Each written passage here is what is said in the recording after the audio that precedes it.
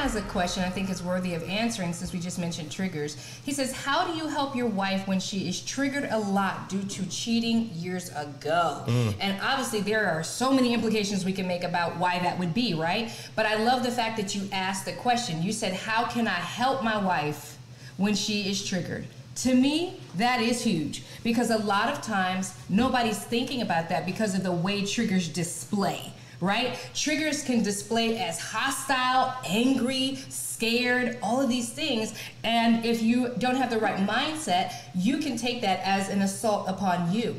I think for a great step would be to be as supportive as you can. You think about PTSD, right? Post-traumatic stress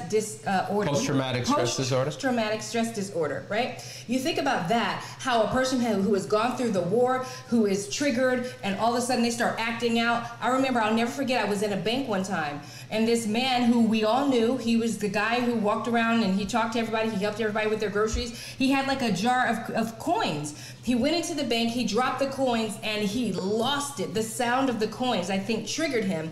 He jumps to the ground. He's like, get down, everybody get down. He's hollering, he's going in, and everybody's like, what is going on? Well, we knew him. He was like, we knew his issues. So somebody from the bank came, got him, helped him, dealt with him.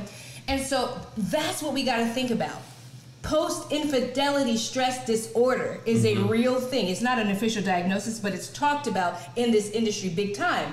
That you don't know when your spouse is going to have a flashback, a moment, a trigger, a feeling, a sense, a smell.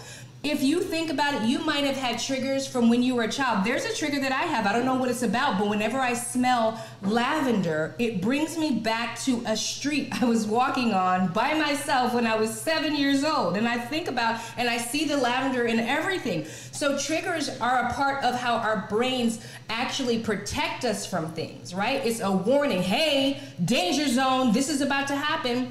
So how do you help your spouse? By being as supportive as you can.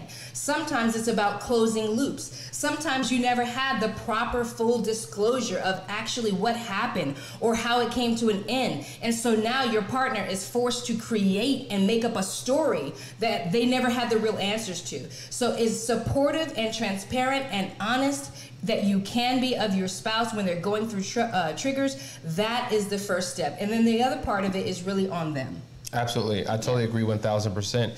And let me just say this, typically the one who's been hurt in the relationship is the one doing all the reading, all the searching, or the researching. They're trying to figure out, what do I need to know? What do I need to do? I would say match them in their effort to become just as knowledgeable about the triggers as well. Because sometimes the spouse can feel like, I'm all by myself. I'm doing this on my own. You don't care. You don't even know this. Yeah. You need to partner with them and sometimes overcompensate, for what they don't know, and bring suggestions and work through it with them. When they're down, you're down. When they're up, you're up. You have to have compassion and empathy and a sensitivity to what they're going through. And when you show up the right way, boom, that's how you're helping her. But if you're defensive and you shut down and here we go again, we should be beyond this by now. Well, right. Possibly so. But if you do nothing to get beyond it, it will remain with you forever. If you're intentional in taking the steps to get beyond the triggers will eventually go. And that's the lack of sensitivity that we hear a lot. Like, you should be over this by now. Get over it. It's been a year. Other people that I know, they're fine, and it's only been 6 months. See, that's the misconception that there's some actual time limit on when you should be over your triggers. There really isn't.